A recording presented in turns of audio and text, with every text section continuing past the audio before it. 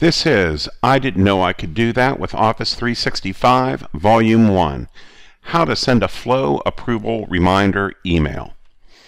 My name is Scott Shearer. I'm a Microsoft Certified Trainer and Office 2016 Specialist Master. Our scenario is this. Users submit requests to a SharePoint list. Once the list item is created, a Microsoft Flow approval starts.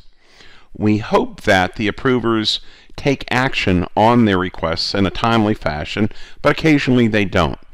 And in those situations, we would like to send out a reminder email. Obviously, if they do respond to the request in a timely fashion, the email should not go out. Let's start by taking a look at the approval flow we are already using. As you can see, we respond to a new item being created in a SharePoint list. We then get the manager of the individual who created the SharePoint list item. We use that manager in our start an approval action. After the approver has rejected or approved the item, we respond to that by updating the SharePoint list item and sending out an email indicating that the request has either been approved or rejected. If the approver does not respond to the approval request in a timely fashion, we would like to send an email reminder to the approver saying that there is an approval pending. Please take action on it. The first step in adding our reminder email is this. We are going to come right above the approval action, and we are going to add a parallel branch, add an action, and the action we will want will be a delay. I'll search for delay, and I want scheduled delay. Now, this is a parallel branch. This approval will be running at the same time as our delay. As you can see, I can set a delay for a certain time period, be it minutes, days, etc. In our example, we'll set this to 1 day. After 1 day, what I would like to do is this. I would like to send an email. I'll select Office 365 Outlook, send an email. Who do I want to send this to? As you can see, I could send it to the manager, the person we assigned the email to, the person we assigned the approval to. So I'll use his mail there. Only need it once. The subject, let's say approval request pending.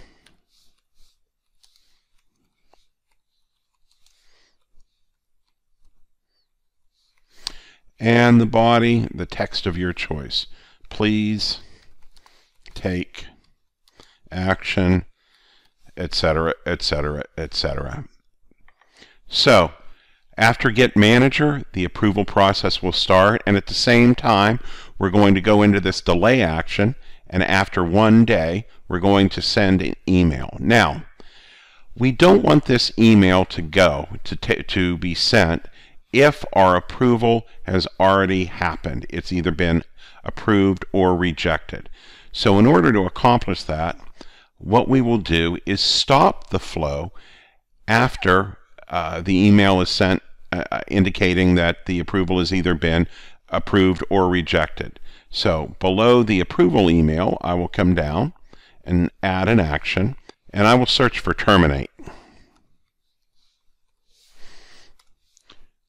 And let's scroll down. Notice we can see Control-Terminate. Now, I will stop the flow with success. And that's all I need to do on this side. If it's rejected, let's do the same thing. Let's search for terminate. Once again, we have Control-Terminate. We will terminate not with failure, but with success. Let's take a look at how our flow runs now. When an individual submits a request, the flow starts. We retrieve that individual's manager via the Get Manager action, and we are running an approval action and a delay at the same time. If after a day the approval is still running, in other words, the approver hasn't approved or rejected the request, they will receive a reminder email. If they have approved or rejected the item, the SharePoint list item will be updated. The individual that made the request will receive an email, and the flow will terminate. Since the flow is terminating, the approver will not receive that reminder email. If you have questions on the technique I presented in this video, please comment. If you'd like to see more in the I Didn't Know I Could Do That with Office 365 series, please subscribe.